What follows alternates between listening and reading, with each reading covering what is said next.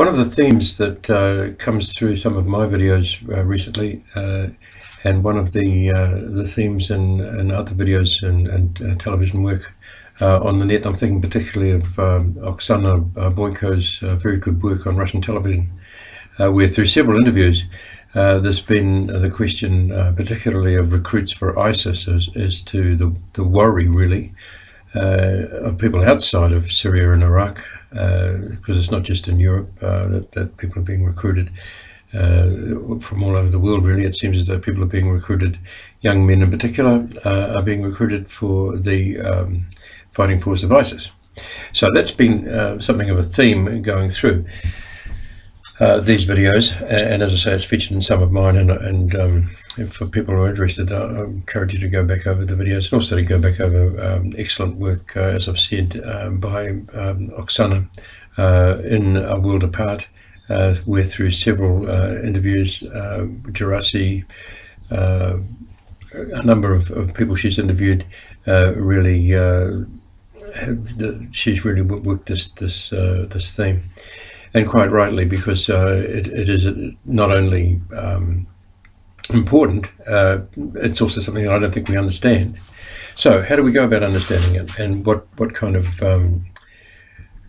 words can we use? I would use the word identity kit, and that's just a way of introducing the conversation really.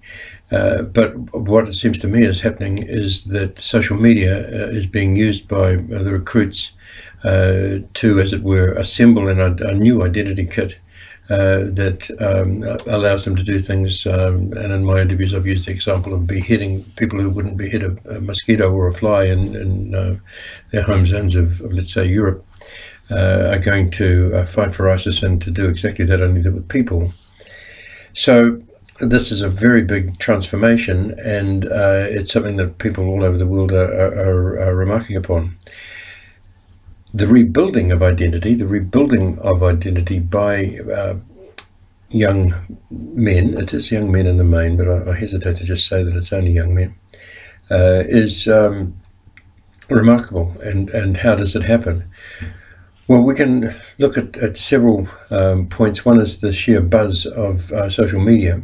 Do we understand social media? Do we understand the effect of people who can use the imagery of games, people who can use the Hollywood style techniques to attract recruits? Do we understand the actual power of that? Do we understand the power of the combination of social media and religion? So people are going to fight for ISIS, to fight for an Islamic State. There's obviously, or a caliph, it's probably a caliphate, probably a better way to put it. Do people understand what a caliphate is? Do people understand what Islam is? I would argue that that's not necessarily the case, and it's not necessary actually for people to be recruited from, let's say, Europe, because that's where the big concern is. Let's say Germany and Austria specifically, because I'm going to come to that in a second.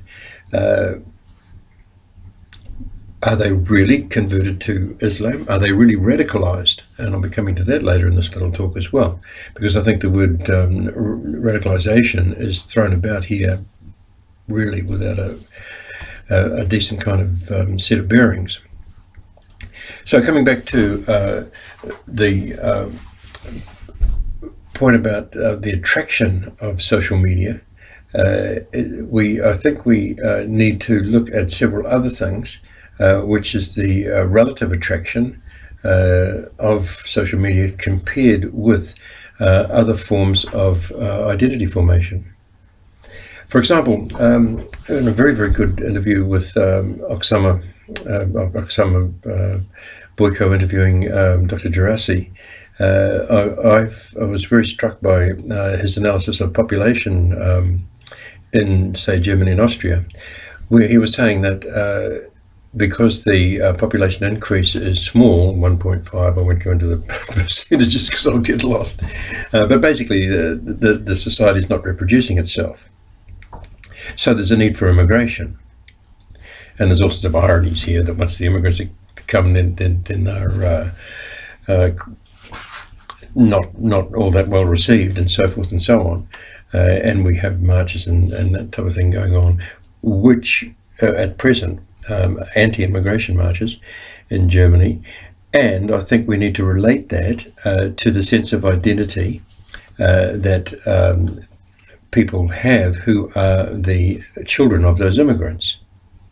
Because I think it's an incomplete type of identity. I think one's only got to ask the question how one might feel if one was brought up in a country where that was the only education system that they knew, that was the only political system that they knew, and then all of a sudden someone said, well, you're not actually a citizen here, really, and we object to you being here.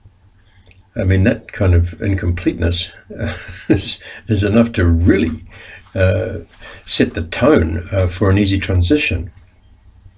There's still the question as to why people get into what apparently looks like a regression into, for example, a regressive treatment of women, a regressive treatment of to the point of people have slaves, evidently, in the ISIS situation. I don't know if they do, but this is the point. And then, of course, there's all this business about beheading and so forth and so on, and the sheer brutality of the regime.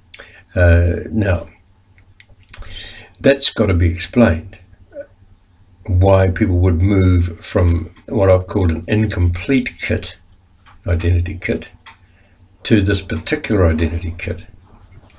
And I don't actually have a decent explanation for it, but I do think certain things are not being emphasized in the argument.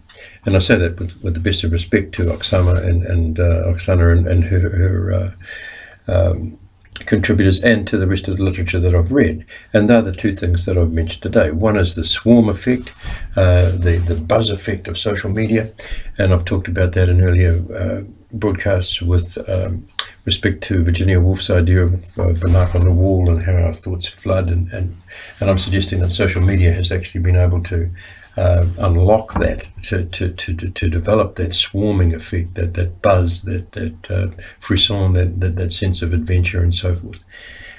So that's one. Two is this question of the incomplete identity, which I think something can be done about.